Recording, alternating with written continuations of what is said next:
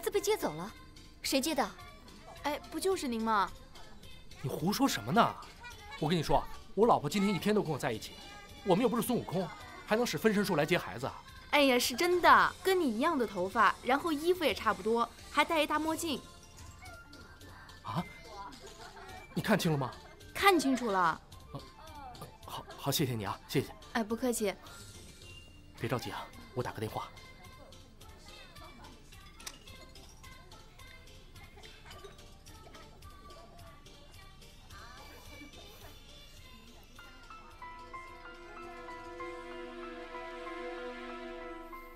怎么样？关机了，联系不上。这样，你别担心，我们现在去找他啊，走。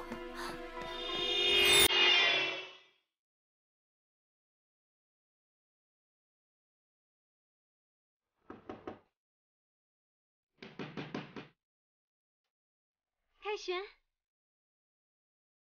你来干什么？不是，我们想。哎，春晓，你干什么？哎，春晓，我跟你说，凯旋，我就知道你会回来。你说过，你最在乎的就是你的家庭、你的老婆和你的儿子了。你看，现在都在了，你就把我当成余春晓，还有强强就在里面睡觉，这就是你的家呀。张薇薇，你疯了吧？春晓，我跟你说，他现在情绪有点激动，有点神经质，你别刺激他。那你快想想办法。行，我来啊，别担心。那个，薇薇啊，其实今天我们来这儿的目的就是向你赔礼道歉来了。因为上次我来这儿说了很多话，实在是对不起。其实余春晓哪能跟你比呀？她长得那么难看，是吧？我喜欢这个家，我每次来都觉得特别舒服。这样吧，我们吃饭吧。好啊，看我给你准备的烛光晚餐。哎，那个，强强在哪儿呢？抱过来一起吃吧，好不好？强强已经吃过了，他现在睡得正香呢。哦，张薇薇，你别装神弄鬼了，你这叫绑架！你信不信？我现在就报警抓你！我们一家3口吃饭，你说犯哪门子法了？倒是你，余春晓，你不要得寸进尺。难道我上次跟你说的话，你不明白吗？凯旋已经不要你了，你干嘛死赖着不走啊？不是，你说什么了？你到底跟春晓胡说什么了？我没有胡说啊，我只是说了你想说又不敢说的话。凯旋，我知道你心里只喜欢我一个，可就是因为这个女人，你才不敢和我在一起的。行了，张薇薇，你行了吧？我告诉你，我不喜欢你，我心里喜欢的是春晓，我心里面只有春晓一个人。你胡说！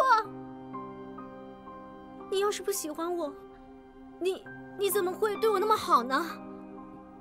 啊，你忘了，你为我受伤，为我打架，你还说我比余春晓成熟懂事，你说我比他了解你，明白你心里想的是什么呀？凯旋，你还说和我在一起的时候最轻松、最舒坦了呀，你忘了？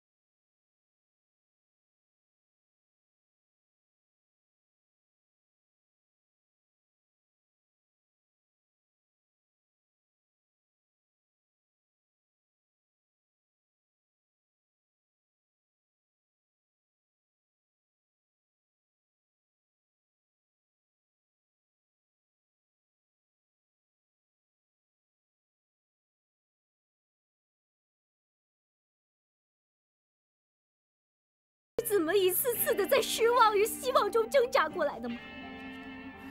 彭凯旋，这都是为什么？你为什么要这样对我？我恨你，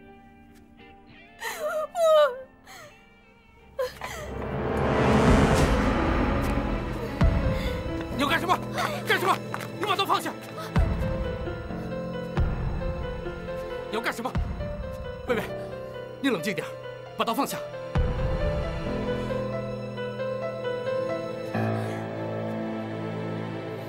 如果你真的有什么冤屈，你可以冲我来，不要伤害我的家人。啊，你放过他们。凯旋，你还是关心我的，对吗？你还是想和我在一起的，对吗？薇薇，我知道有些事是我做的不对，请你原谅我。可是你要知道，在我心里，没有谁能替代强强和春晓的地位。你这样吧，如果你不解恨，你就朝我这儿扎。我要是眨一下眼睛，我就不算个男人。但是，凯旋，请你放过我的家人，扎吧。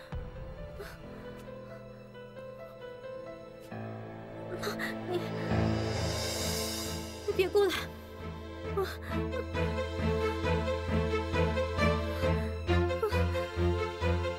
来呀！你别逼我！来呀！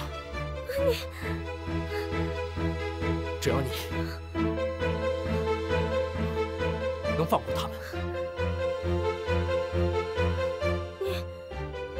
来呀！